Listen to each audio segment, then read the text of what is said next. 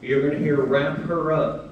So I'm going to take these lead hands in front of her face, over her head, and wrap her up. I'm going to do 3 steps in place, just staying with the timing of the music.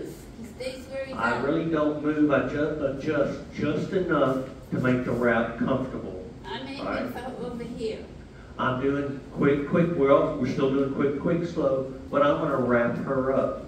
Quick, slow. I only moved enough to make the wrap comfortable. Lead foot free. I've done 2 measures. I'm going to unwrap her. Quick, slow. And I have not moved much. I have a trail foot free, and you're going to hear change sides. So that's the wall. That's the center. I'm going to go to the outside. She's going to go to the inside under the trail hands. I'll say something more about change sides in just a minute, but this is how we're going to do it. Quick, slow to face. You have to. Now I've changed sides. I'm facing center. She's facing the wall.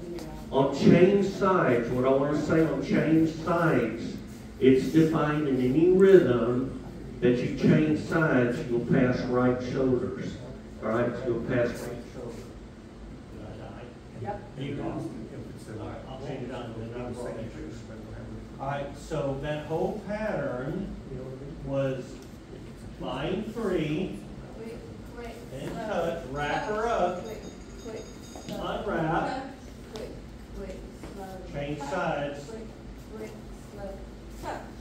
And if you don't get the touch in, don't worry. Just make sure you get those three steps, because the touch is not a weight change.